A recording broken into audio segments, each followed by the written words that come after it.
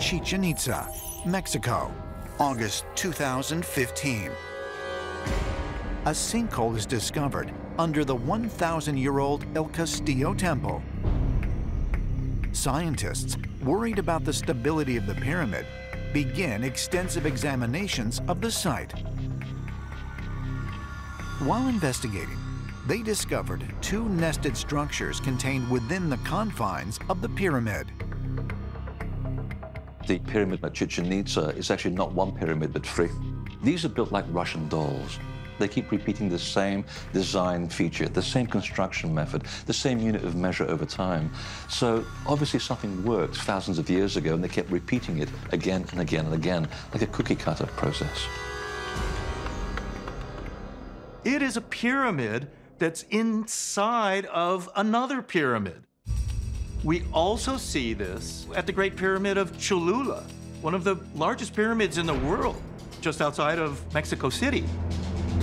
Also, we see this at Djoser's Pyramid in Saqqara in Egypt.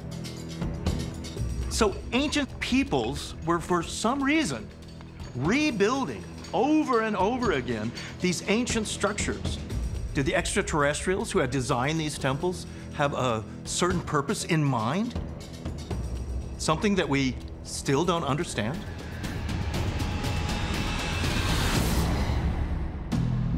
If extraterrestrials were directing the building and rebuilding of these nested structures, as ancient astronaut theorists propose, does it suggest that over time there may have been a need for larger architecture?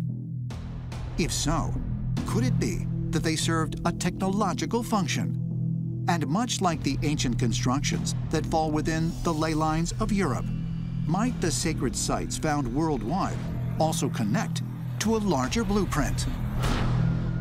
The origins of the idea of a world grid can be traced back to ancient Greece. Philosophers like Plato were very adamant that the ancient sacred places were specially positioned along the face of the earth in a very deliberate way, and they conformed to what was called a world grid. The temples were not placed haphazardly. They actually had a structure and purpose to them. In the 1960s, researcher Ivan T. Sanderson plotted out his own planetary grid based on Plato's work. Other world grid researchers would later build upon his model. What they identified was that there was a geometric pattern that could be superimposed on the Earth, and that grid point usually started at the Great Pyramid itself, and they would go out from there in a geometric form. Russian researchers did a full survey of all of the large stone structures that have ever been found all over the Earth. A total of 3,300 different stone structures. And they found that every single one of them was built right on one of the lines of this geometric pattern. On this grid, sites like Stonehenge in England, megaliths in West Africa, the Bermuda Triangle, pyramids in Mexico and in Peru, islands like Easter Island, the bizarre city of Nan Madol were also matching this grid. The specific power spots where we find pyramids and obelisks and other structures may have not been chosen just by chance. It could well be that they are part of an integrated whole, and their location is highly, highly important.